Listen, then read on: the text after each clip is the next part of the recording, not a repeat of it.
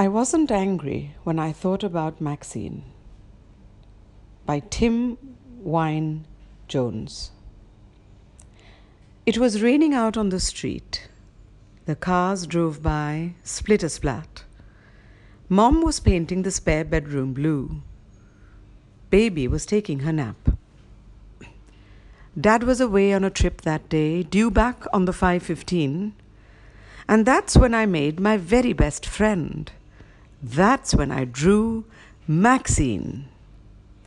Sometimes when you draw, your pencil knows exactly what to do.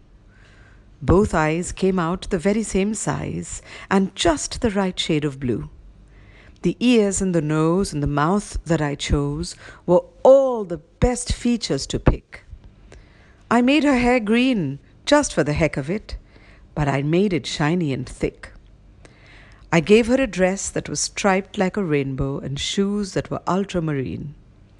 And when it was done, I knew that was the one, the very best ever Maxine.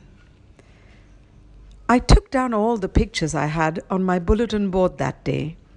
I picked purple pushpins to match her gloves, and I put all the others away. The sun came out as I tidied my desk. I tidied it neat and clean. Then baby woke up and Mum brought her in, and that's when I showed them Maxine. Sometimes when you draw, your pencil knows exactly what to do.